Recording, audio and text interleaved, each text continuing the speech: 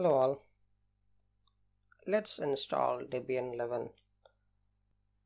So Debian 11, you can grab the download, you can grab the image from Debian's official website. So they have different type of images. You have live image, you have network installer, and the live image contains a Calamares. So this is one of those live images with the Lxqt desktop. So if I open, if I search just Debian 11, you can see we can use this website to get Debian's current version. So we are just going to open up this one, Debian 11 Bullseye. So here you have the changelog. You can see it ships with the GNOME version 3.38, all these things. So if you are interested, you can read through that. And this is the part where you grab your live installation. So if you click that, you can download the live installation. So you have multiple choices. So you can use one with non-free firmware. So there are unofficial ports of non-free firmware available. So here you can grab that. So if you're having something some device drivers that require proprietary firmware blobs, you have to grab the unofficial ones, or else you just grab this. This is the DVD ISO. If you are using torrents, you can use this. So if you click that, based on your architecture, you can see you have multiple options to select your desktop. So you have Cinnamon, GNOME, KDE. So for my case, I have chosen Lxqt. So we are going to close out of that. Besides these options, if you go to the main Debian home page, you have an option to grab the network installer. So if you click download, it's going to give you access to the network installer. So this link, if you click that, it's going to start download of the Debian network installer. So it's not going to have Calamares, it's going to have the traditional Debian installer. So now that's done, we can install Debian by using this. So if we double click this, it's going to give you access to the Calamares installer. So if you click next, click your time zone, then you can change your keyboard layout. So for me it's English US and default is fine. For this case, we are just going to specify a manual partition because I already have something over here. So if you want to do automatic partition, you can just leave it as it is.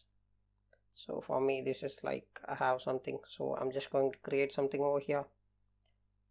So the first one will be a 500 megabyte boot partition. So that will be FAT32 with mount point, boot EFI, and flag will be boot. The second partition will be fairly simple. It's an ext4 with mount point root, so slash. So here you have options if you want to encrypt your home, you can do that. So if you need to have separate home partition and all, you can do modifications for that, but I just use simple a boot and root partition, not even specifying swap. So here you specify your username, and this is the place where you name your PC. You can specify your password. You click next. So this will give you the layout, and this will ask you to confirm whether all your settings are correct, and click install. So this will begin the Debian installer.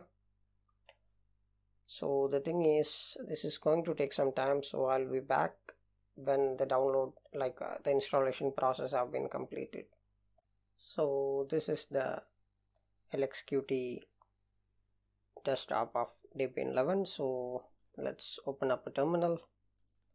So if I do a df-h, I can see like how much of the disk space is used by default. So it's using somewhere around 7.6 gigabytes of root space, so it's far from a minimal install, but you can see you're having like pretty much access to so many applications installed. So you have things like Featherpad, you have things like Lximage for image viewer, you have Firefox, and you have things like LibreOffice, and you have your audio control, you have a music player, video player, you have some system tools, and you have your preferences. This is like Lxqt. So here you have options for this is Lxqt settings, so settings manager. So this is like control center for here you can manage pretty much everything for your system. Then I do a free, like if I clean my screen and if I do a free -h, can see by default it's using just 475 megs of RAM for Lxqt desktop. So Lxqt is one of those minimal desktop environments. Then if I do uname -r, I can see which kernel we are on. So we are on 5.10. So Debian is one of those stable distributions, so they send like heavily patched versions of almost everything inside their repositories. Now let's check for updates. Sudo apt and you can do an update, and sudo apt upgrade. So this is a one-liner. You can get like pretty much, it will tell you like it will sync the update repositories and it will ask you to update right away instead of you to search for something like upgradable. So we have some updates, so 103 megabytes. So I'm going to hit Y. So this is not going to take too much time, but meanwhile we'll look at something else. So we have PCMan FM as our file manager for Lxqt over here. Let's like open up a new tab over here and let's check whether we have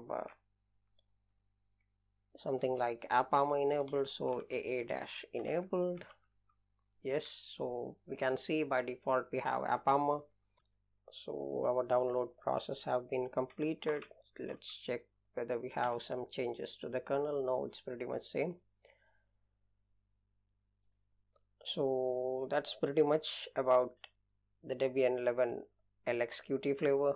So I will leave a link in the description where you can grab the latest image. So not sure whether they have some other wallpapers.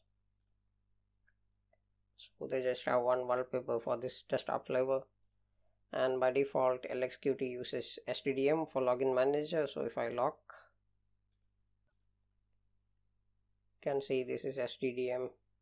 So that's pretty much about Debian 11 for this one.